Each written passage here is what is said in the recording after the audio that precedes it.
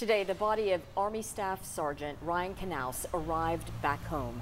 This is video from earlier today from the Knoxville Fire Department. People lined the roads to honor that soldier. The 23-year-old staff sergeant was one of 13 American service members killed at an airport bombing in Kabul 2 weeks ago. He is a 2016 graduate of Gibbs High School. WBIR spoke to representatives for the family who asked for privacy today. And out of respect for those wishes, our cameras did not cover the arrival of the remains of that soldier at the airport. Saturday, the family will hold a public ceremony to honor that fallen soldier inside the football stadium at Gibbs.